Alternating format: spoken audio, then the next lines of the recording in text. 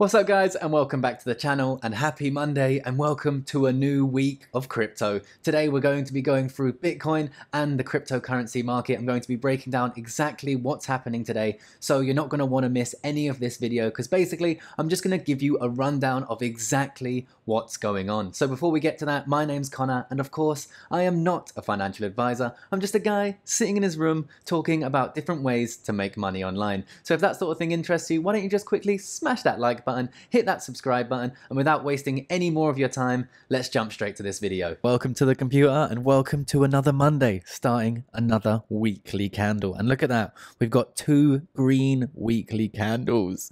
Can we hold this? Please, someone tell me we can. So in today's video, like I've said, we're going to be going over exactly what's happening in the market and where I think we're going to go next. So today is looking relatively good. From what I was expecting over the weekend, I was expecting quite a volatile weekend with a crash somewhere between the $30,000 and $25,000 mark. That obviously just goes to show that nobody on the internet knows what they're talking about, because pretty much everyone was expecting that. I had about an allocation of 20% USDT waiting for some sort of dip. I still have it now because I do still think that we are going to go a little bit lower, but I want to be prepared for it, right? I think, however, we have a long road ahead of us when it comes to crypto, and especially Bitcoin, Ethereum, and coins like that. But I do think that in the short term, we're going to see some volatility. We can see our good old friend from the Rich Dad Poor Dad franchise, Robert Kiyosaki, thinks that Bitcoin is heading towards the worst month since 2011. His opinion? That's great news. My opinion, it's also great news. I think that at this point where we are, we're currently at a 44% dip since the all-time high. And I just feel like right now is a time that's going to be boring, right? I don't think we're going to see the massive volatility that we saw around these points. And I don't think we're going to see this massive volatility here anytime soon. Now, I do think that we will, however, go into maybe the mid-20s at some point. But I think this journey that we're going to be in now is going to be relatively boring for some time. Maybe we'll see this sort of movement, something like this around these areas, which, is a good thing.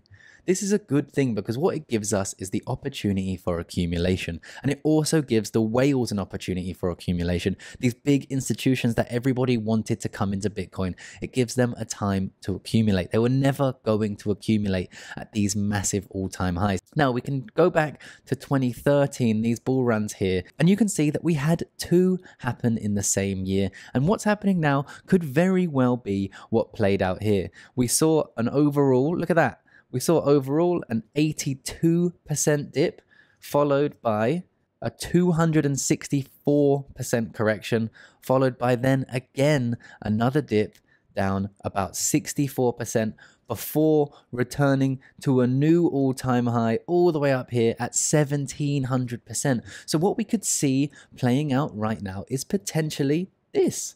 We went up, we had this big run up, and then we crashed down again because of China flood and whatever the reason behind the most recent crash was. We've covered it a lot in this channel. Just look back on the most recent videos. You'll see all of the reasons: Elon Musk, China, whales, institutions, all of that stuff causing this crash. But what I'm saying is, I think that us traveling sideways for a little bit of time, maybe this lasts a few months, isn't a bad thing. The market's boring and loads of people become millionaires in a boring market. It gives you time to accumulate, right? It gives you time to put money aside to buy into these assets that you think have a long-term possibility. Now, obviously, I'm not a financial advisor, so nothing I'm saying is financial advice, but I myself will be buying these dips. And if we see some really big crashes, there's some people that are thinking that we're actually going to go below the last all-time high. Now, all I'm saying is we should be prepared for all of these outcomes. Outcome number 1 is a V-shaped recovery where we head fast back to the all-time highs, which I think is very unlikely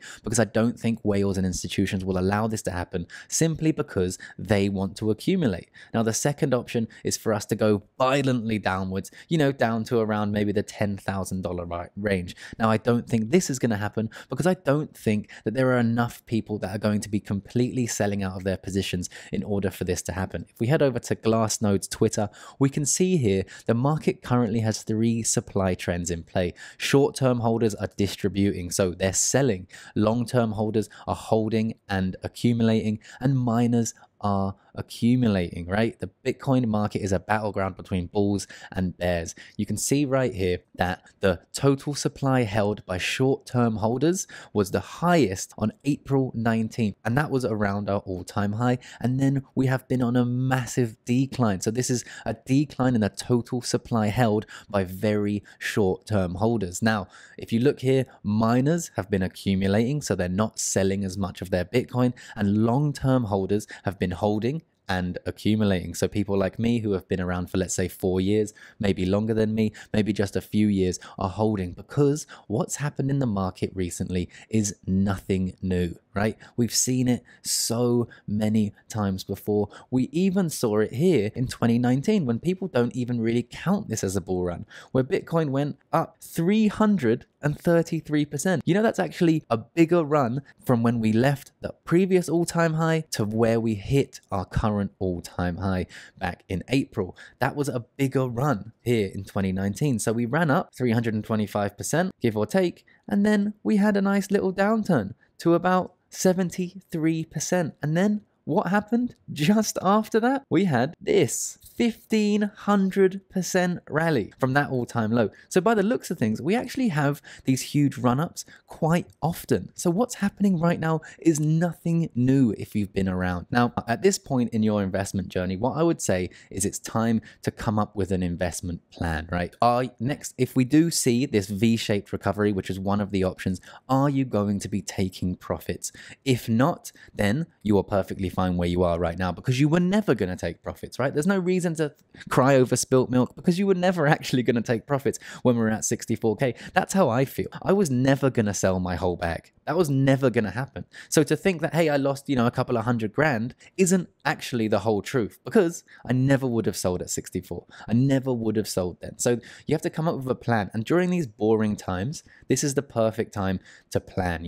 If you're, for example, accumulating during these boring times, you're buying here, you're buying here, you're buying here, maybe once a week, once a month, whatever your plan is your plan to, let's say, if you averaged your cost here, that would be an 84% gain. So are you going to sell maybe 50% of your position at that 85% gain? Are you going to sell on the way up, or are you just going to hold? This is now the perfect time for you to come up with your plan for Bitcoin and the rest of the cryptocurrency market. And the reason why right now is such a good time for you to set out your plan is because your mind is not clouded by any emotion, right? If you were planning your exit strategy, for example, when we were crashing just a few days ago, your plan would be incredibly different to if you were planning your exit strategy on the way up, let's say a month ago. So right now, there's not so much emotion. Let's say you've been dollar cost averaging over the past few days or few weeks. You're maybe a little bit in profit, a little bit in loss, or maybe you're just about break even. It's the perfect time for you to start planning to where, for example, you intend to take profit, or if you are just holding for, let's say, the next 4 years. Now, if you want to keep up to date whenever I make any form of trade, you can check out my Patreon. The link is down there in the description. You'll get direct access to my private Discord where we have AMAs, early access to my video, and of course, alerts when I make any form of trade. And there is so much more in there. So go check it out down in my description. I'm pretty sure you won't be disappointed. So if we head over to CoinMarketCap, and we can see that today is actually quite a good day. Like I said, I'm quite surprised that we are here at 36,000, because we're currently in this 3-day weekend and the volume is historically low over the weekend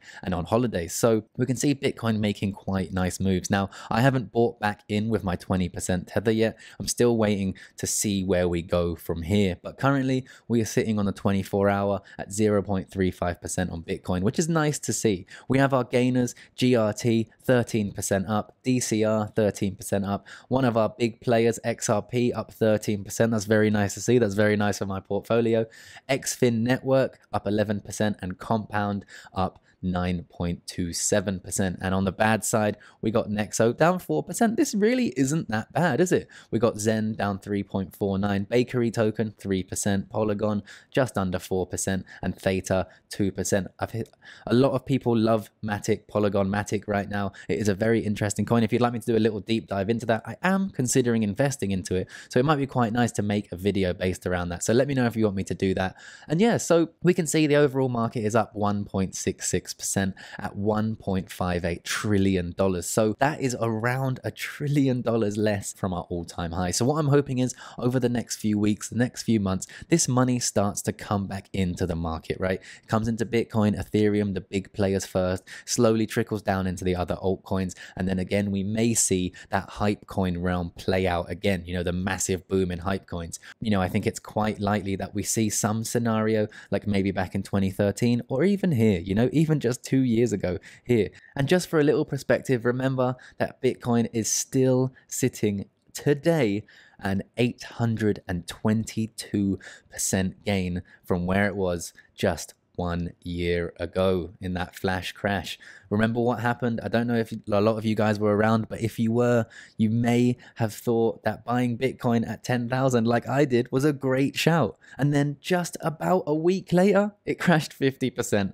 And what did I do? I had full conviction in Bitcoin, so I bought more. Now we've seen an almost exactly scenario play out. And don't get me wrong, that was a scary time, right? We actually thought the world was ending. This was back when the Rona first came out, right? And we genuinely thought the world was ending, right? That's why everyone got scared. Every single market across the board crashed, and we crashed in Bitcoin significantly from the high down about what 63%. And that happened, you know, in a few days. I was there, I remember sitting there, and it was incredibly crazy and scary. But right now, we don't think the world's going to end, right? We're just a bit scared about what Elon Musk might say next. And then another way to put this into perspective was if you had have bought at the last all-time high. So say you're in the position where you bought Bitcoin at an all-time high here. It's a very scary place to be in right now. Don't get me wrong, I understand exactly how you feel because I did exactly that back in 2017. I bought Bitcoin, I bought some of my long-term altcoins, and then they crashed massively, right? I held them through this whole time and it was very scary. But if you had have bought at the all-time high just 4 years ago, even right now after a 50% crash, you would still be in profit, right? And then if you had this long-term conviction and you were dollar cost averaging through all of this time here, you'd be in a massive amount of profit still right now. So keep that in mind. If you're panicking, if you're scared, remember if you are seriously panicking right now at this point, then you do probably have too much money in the market, right? So it could be a good time to maybe deleverage or take some money out of the market so you can chill, right? You need to take a step back and just chill out because right now we don't know where we're going next. In order for me to feel a little bit more relaxed, to be a little bit more secure in my position, like I said, I've taken some of that USDT out and I'm ready to buy the dip. So I can be prepared if we go up, maybe I'll lose about 15% when I buy back, when I see some more confirmation that we're back in a bull market, right? By confirmation, what I would be looking for is us to close above this 21 weekly moving average. You can see we're very far away.